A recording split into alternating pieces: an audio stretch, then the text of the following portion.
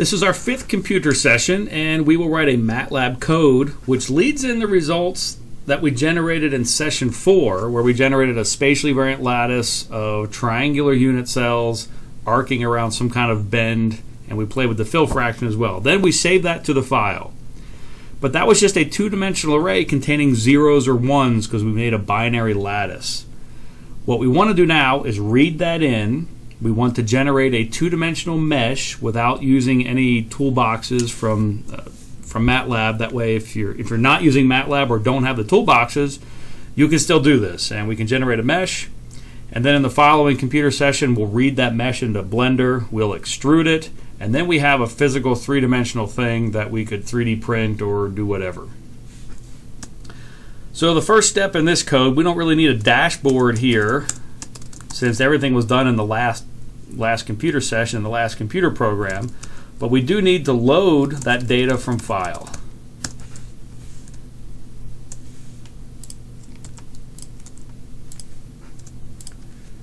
Okay, so we'll actually load the MATLAB, the mat file. It's .mat is the extension. So load binary lattice from file. SV lattice 2D, if you recall, that's what we called it. We saved SLVB with dx2 and dx2, dy2. Okay, so we now have that in memory. Then we want to recalculate the grid for it.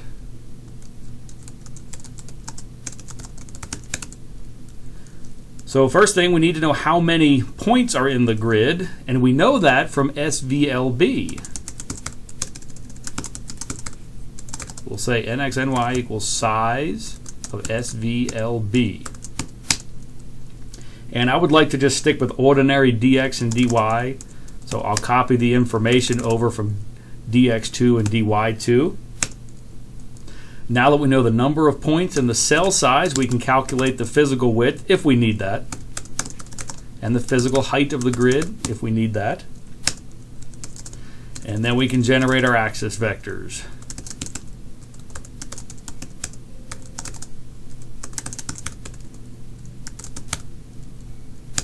And we're done making our grid. So let's display the lattice now that we have our grid. Show binary lattice. We'll subplot to 1, 3, 1. And we'll use our image SC code. So the first thing is we'll call image SC, XAYA, SVLB.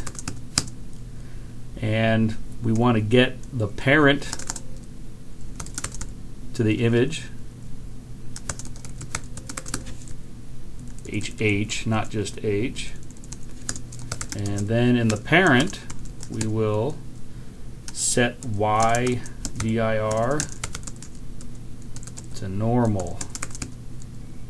And that'll fix the image SC draws an image upside down. That'll make it right side up.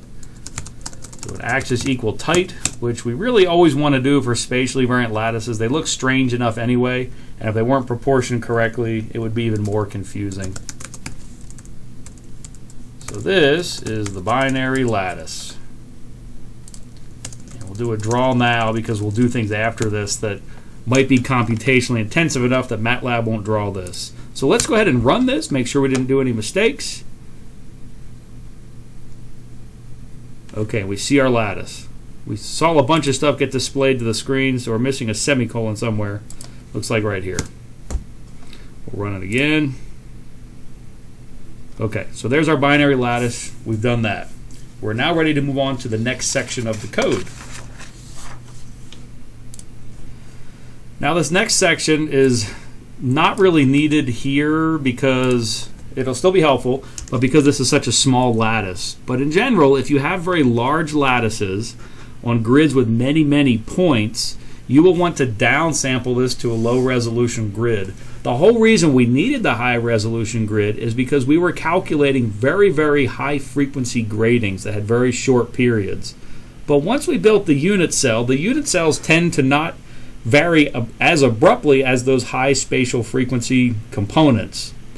So we actually are free to downsample. But there's some tricks when we do this. So let's go ahead and do this. Reduce resolution of lattice. First thing we'll want to do is pick what is the resolution of our lower resolution lattice. So lower resolution grid. Let's just pick 100 points because I know that'll mesh very quickly. And let's call it NX2 now. NY2 round NX2 times SY over SX. And that command will make it so that if we read something in that wasn't square or rectangular, that there would be a different number of points along the y-axis so we can retain somewhat proportional grid resolution. Since we're going to do an interpolation from our high resolution grid to this lower resolution grid, we'll create axis vectors that start and stop at the same point. So we did this before using linspace. We will start at XA1. We will go up to the last point in XA, but we will use NX2 number of points. Same for Y2. We'll use linspace. We'll start that at the first point in YA. We'll end it at the last point in YA, but we will use NY2 number of points. Now that we use linspace, we've potentially messed up our grid resolution had we calculated it. We didn't actually calculate it here, but we can go ahead and do that now.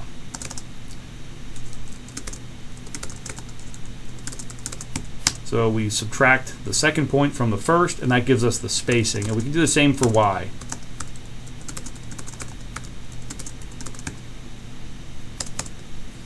Okay, so that is our lower resolution grid. Now we'll do the interpolation.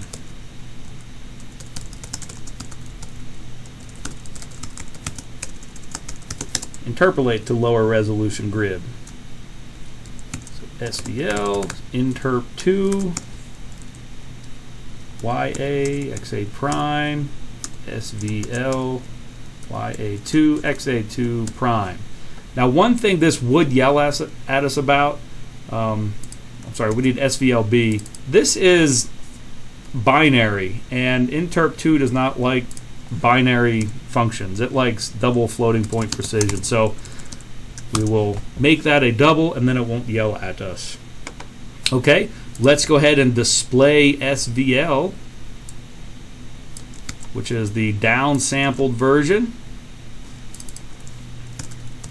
So now we're going to say show lower resolution lattice. It's a good idea to look at this to make sure we didn't choose too low of resolution.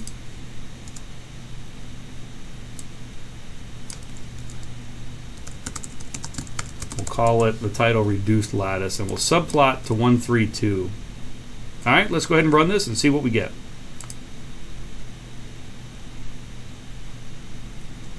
Does not look too bad. How many points did we start off with? Let's check that. So we started off with 7,000 points, and we're now down to 100. And if you remember seeing this, it really didn't look a whole lot different. So we've done ourselves a huge favor here.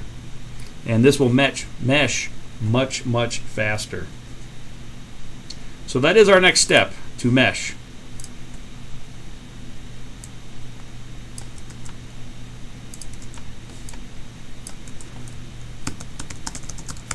And we're not going to be using any calls from MATLAB that belong to a toolbox. It's all built in. So it'll be a little bit more awkward than I think it could be. So we're going to mesh this using isocaps. And isocaps actually requires a three-dimensional array. So what we'll do is we'll take SVL and stack it on top of itself. Stack SVL. So SVL, remember we have this rotated sense of X and Y. So just to sort all that out, we're going to be doing some rotating and flipping so that our mesh comes back in the orientation we expect. Okay, now we actually stack it. SVL. Second layer just equals SVL. So that does it. Now we have a three-dimensional grid. Now we're ready to mesh it using isocaps. Generate mesh. And we want to output faces and vertices because we're going to save this as an STL file. Isocaps. We'll give it our grid axes. We need an XA2, a YA2. We also need a ZA2 now that we have a three-dimensional array. Well, we didn't calculate that, and since we're not really using the Z dimension anyway, we just put in any number that's convenient, 0, 1. We'll give it the 3D array, and we'll give it the value to generate the isosurface about. SVL is approximately binary, zeros and ones, so we give it a value of 0.5, and it meshes a surface around the objects in SVL. We also don't want isocaps on every single surface of that 3D array. There's 6 sides. We only want 1, so we'll tell it just to mesh Zmax. Could have also said Zmin. This means either the top or the bottom surface. So we only have 1 mesh. Let's go ahead and show the mesh. Make sure we got the right thing. So we'll subplot to 133, the last plot. Let's fill in a color. Let's make it a grayish blue. So that's our grayish blue. 3 numbers, RGB. So the red and green content is both 0.6. The blue content is 1.0. We will draw the faces using the patch command, and we'll give it the faces, F, vertices, V, and we'll make the faces the color C that we just defined. As always, axis equal tight because we want equal proportioning for these spatially variant lattices. Otherwise, it'll get strange to look at, I think. 0 to 90 means we're going to look straight down on this mesh. And we'll give the plot a title. Mesh. Draw now. Okay, if we haven't made any mistakes, we should see our mesh.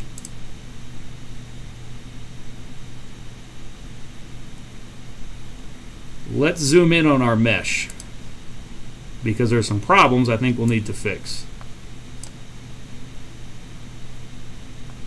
Notice how wiggly and jagged these sides are. That's because when we downsample to this low resolution grid, we have staircasing happening because we have so few pixels. So there's a very clever way we can smooth this by blurring. What we want to do is actually blur this high resolution lattice over however many pixels here represents 1 pixel in our reduced lattice. So let's say every 10 pixels in this high resolution lattice is 1 pixel in the reduced lattice. We will blur over the proximity of 10 pixels and then interpolate down. And what we'll have is a bunch of numbers going around the edges that are intermediate values that tend to numerically smooth those edges. And then when we mesh it with this isosurface, it comes out looking much better. So let's do it. A picture's worth 1,000 words, so let's go ahead and do it. So we're going to go back up to interpolate to lower resolution, and we're going to add a command here.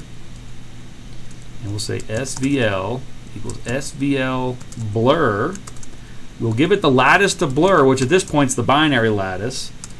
And we want to give it how many pixels that we want to blur over. So we need an array containing 2 numbers saying how many pixels are on the high resolution lattice that corresponds to 1 pixel on the low resolution lattice. So an easy way we can do this is to give it the number of points on our low resolution lattice and then just do a point by point divided by the number of points on the high resolution lattice. So that should do it. Let's try it again. Oh, sorry, since we've blurred it, now we have to put SVL as the input argument down here, or the blur wouldn't have done anything. Let's go ahead and run this.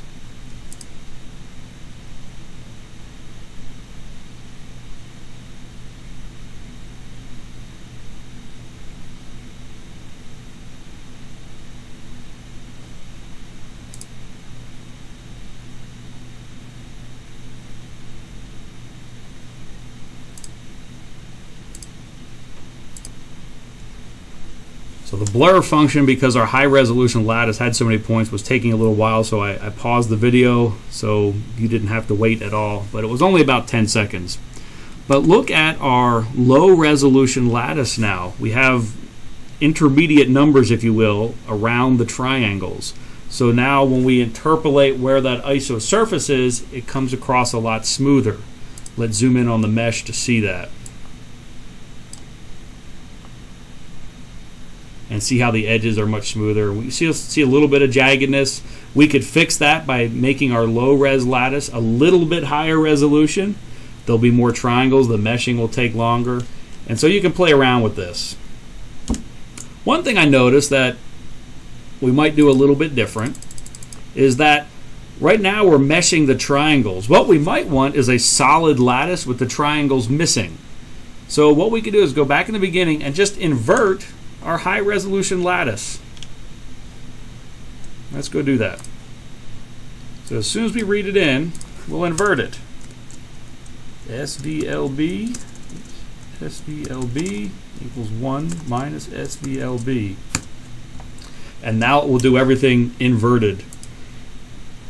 Another thing we can play around with just to see what happens. Let's go up to 150 points on our lower resolution grid. Let's see what happens. Now here I won't pause the video so you can get an idea of how long it takes to run. But notice our high resolution lattice now is inverted. And that's all it took. And there's many points in this process that we could invert our lattice. We could just subtract it from 1 and do that. Okay, so it didn't run too long. And now we have a solid lattice with missing triangles. Okay, we have one more thing to add, our next section of code.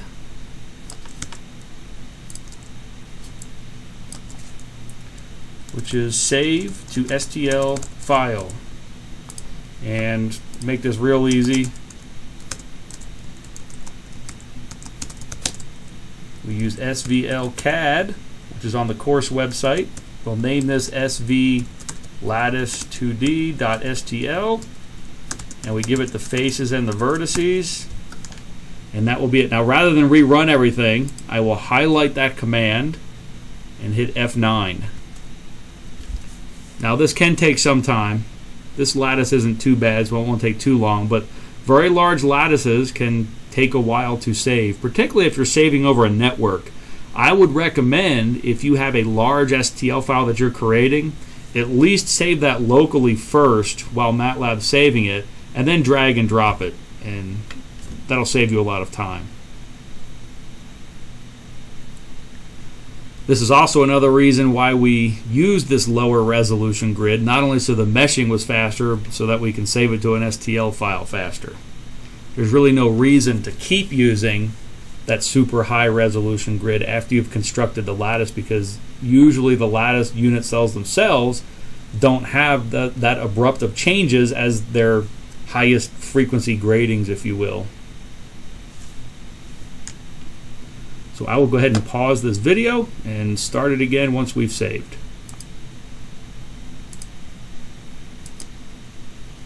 Okay, hit that saved. It took maybe another 30 seconds after I paused the video. I noticed we have an H180. We're missing a semicolon somewhere, and it's right after the patch command. So that is it for this session. We have saved an STL file. In the next computer session, we'll load that into Blender.